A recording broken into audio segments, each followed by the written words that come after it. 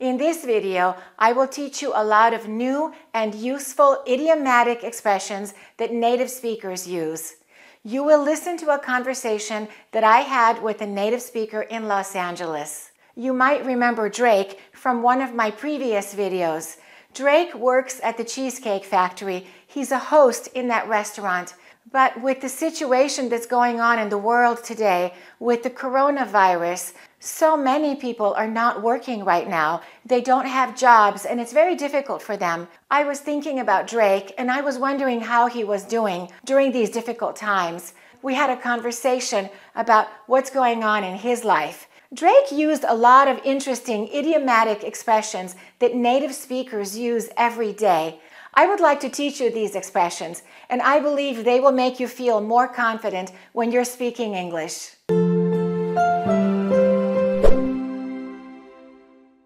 First, I'd like to say, I hope you're doing well. I hope you and your family and all the people you love are doing well, and I really hope that all of our lives will get back to normal really soon.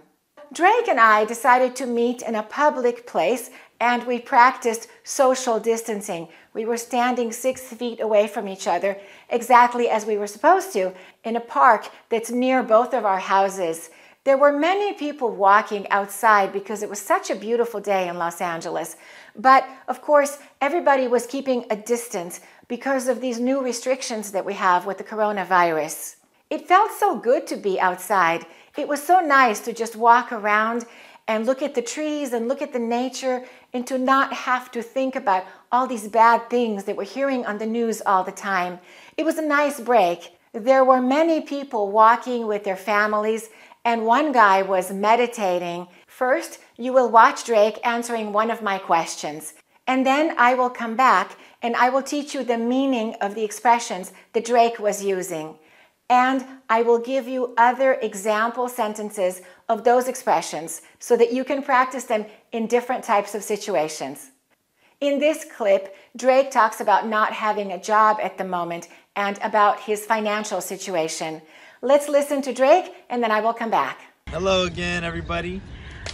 How are you impacted by the lack of work, Drake?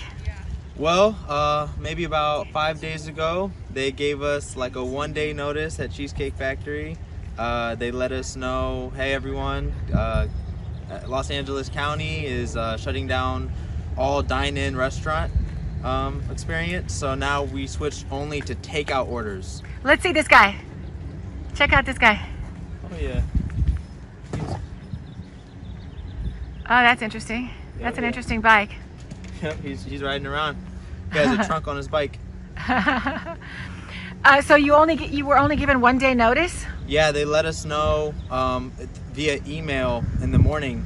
When all this first started, before we shut down the restaurants, they had us seating people 6 feet apart, or every other table was being sat. We weren't able to sit every table in a row anymore due to social distancing. Our traffic slowed down quite a bit. We didn't see, anywhere close to the numbers that we were seeing before. How are you personally impacted by all this? For the last 5 days, I haven't had any type of work. There's a lot of confusion right now as to what to do. A lot of companies are urging their employees to file for unemployment. I know that's what Cheesecake Factory did in this time. They told us that we can go ahead and file for unemployment and that we can use our PTO. What does PTO mean? Paid time off. So, okay. So basically, I have almost 50 hours of accrued PTO, and they're going to be, if I cash that in, that's as much as I can get on that. So it just depends on how long this whole thing lasts. I can file for unemployment, which unemployment is going to pay, I believe like roughly what you make in a week. They'll be sending you maybe like $500 or something, $400 a week. And that's not that much. Not that much, no. The first expression is to give notice. And Drake said they gave us 1 day notice. They gave us like a 1 day notice at Cheesecake Factory. They gave us like a 1 day notice at Cheesecake Factory. And to give someone notice means to tell them in advance about something that will happen soon. For example, if you'd like to quit your job, usually it's customary to give a 2-week notice to your employer. So you can say, I gave my 2-week notice. And by the way, did you notice that I said 2 week and not 2 weeks notice? Do you know why?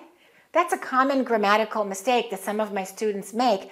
They might put that S at the end of weeks, but we don't put the S because notice is a noun, and therefore 2 week functions as an adjective, as a descriptor, and we don't add an S. So we say 2 week notice, 2 hour meeting. We don't say 2 hours meeting for the same reason.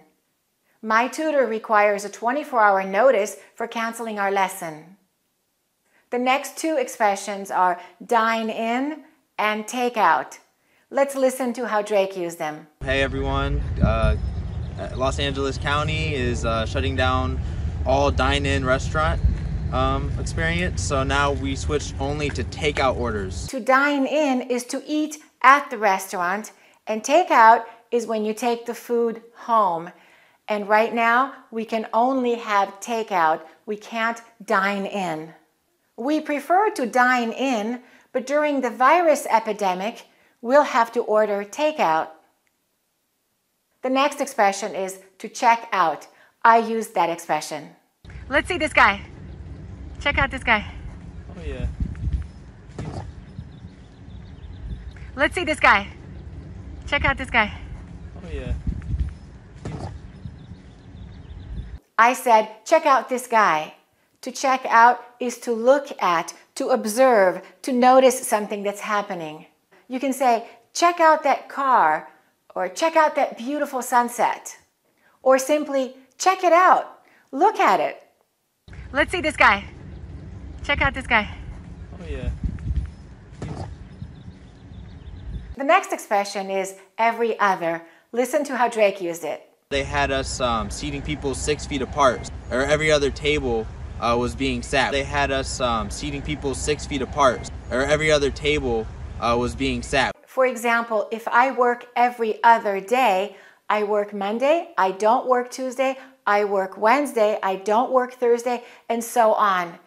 Be careful. The common mistake I hear is every second. That's not correct. Don't say every second day. Say every other day, every other year, and so on. I exercise every other day. They go to Hawaii every other year. Don't say every second year. Native speakers don't say that. I have a feeling that probably most of you know the next expression, in a row. We weren't able to sit every table in a row anymore due to social distancing. We weren't able to sit every table in a row anymore due to social distancing. When you do something in a row, you do it without any breaks, without stopping. They had to seat them every other seat. It wasn't every table in a row. Last week, I exercised 6 days in a row. I usually work 5 days in a row. Listen to the way that Drake used the word traffic. It's probably a different meaning than the one you're familiar with. Our traffic slowed down quite a bit. Our traffic slowed down quite a bit. When he was talking about the restaurant, he said, our traffic slowed down quite a bit. Usually we use the word traffic when we're talking about many cars on the street or on the highway. There's a lot of traffic in the city. But traffic can also be used for a busy restaurant or a busy store. You can also use traffic for a website. You can say that website gets a lot of traffic, and that means a lot of people are going to that website. The next expression is to file for unemployment. Listen to the way Drake used it. A lot of companies are urging their employees to file for unemployment. A lot of companies are urging their employees to file for unemployment. When you file for unemployment, you fill out an application to let them know that you're no longer working, and then you receive payment for not working.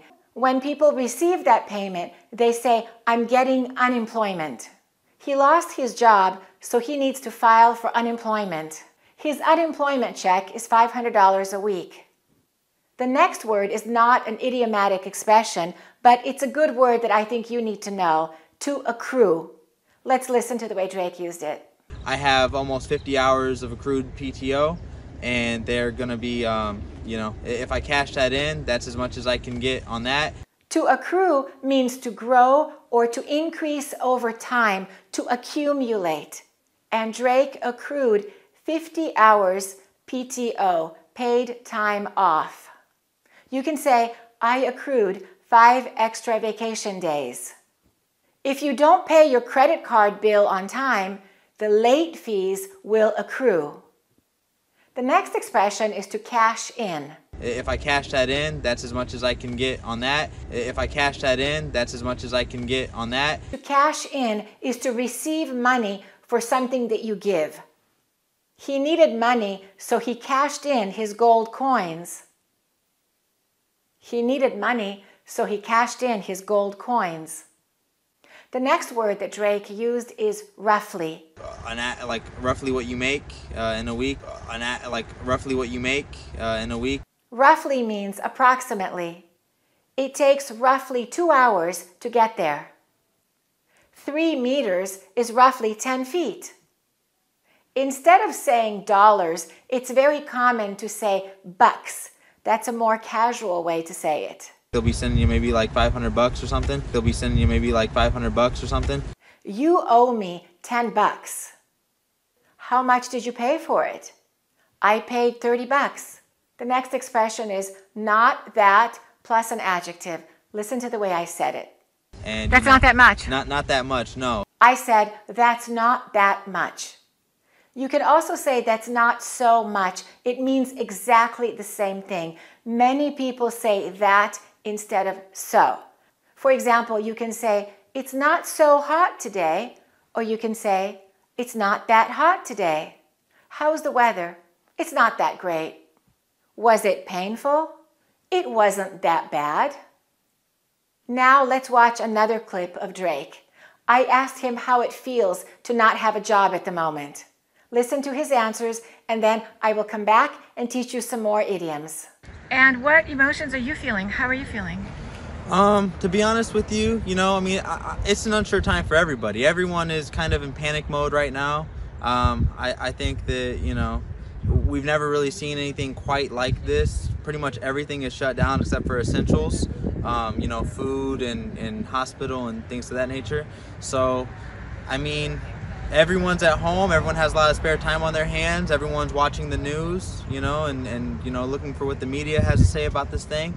Me personally, I keep a positive mindset. I think you remember that from the last video, is I'm the type of person, no matter what's going on around me, I want to try to see the positive in a situation, or I want to try to see the light at the end of that tunnel. And so this is no different. This is no exception. Listen to the way that Drake used the word mode. Everyone is kind of in panic mode right now. Everyone is kind of in panic mode right now. He said in panic mode. Mode is the condition of something, the state of something. He used it for emotions and feelings, but you probably know how we use mode for technology. You can say, please put your phone on silent mode. Drake believes it's important to not be in panic mode during this crisis, and I agree with him. Everyone is kind of in panic mode right now. The next two expressions are spare time and on their hands. Listen to how Drake used them. Everyone has a lot of spare time on their hands. Everyone has a lot of spare time on their hands. Drake said, everyone has a lot of spare time on their hands. Spare means extra. You have a spare tire, the 5th tire. And when you have extra time, you have spare time. Sometimes when people ask you for money, for example on the street, they will frequently say, do you have any spare change? Any extra money that you don't need? A few coins, for example. That's called spare change. The other expression that Drake used is on their hands. Everyone has a lot of spare time on their hands. Everyone has a lot of spare time on their hands. If you have something on your hands, that means it's something that's happening in the moment for you. This is your current situation. You can say, I have a lot of spare time on my hands. You can also say, they have a very serious crisis on their hands. I like the next expression, to see the light at the end of the tunnel. Let's listen to how Drake used it. I want to try to see the light at the end of that tunnel. And so this is no different. This is no exception. To see the light at the end of the tunnel is to have hope even though everything looks dark, even though everything is bad right now. I have a little hope because I see the light at the end of the tunnel. It looks like something good may happen in the future. Something good is coming.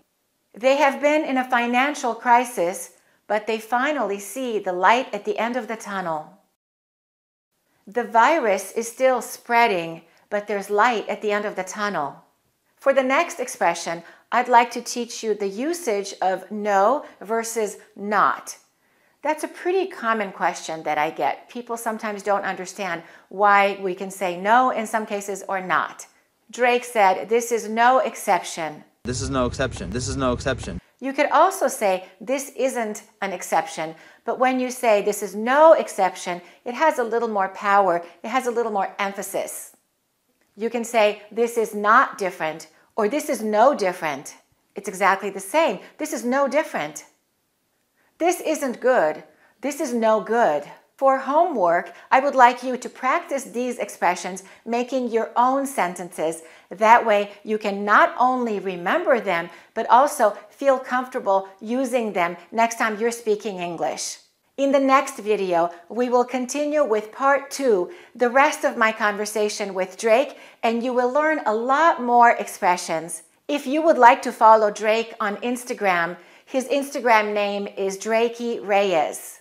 And if you haven't subscribed to this channel yet, make sure that you do and click on the notification bell so that you can find out when I release part 2 of this video and the other videos that I'm planning to release soon. Thanks for watching and keep practicing your English. To learn all of the rules for a good American accent, you can buy my online video courses at accurateenglish.com.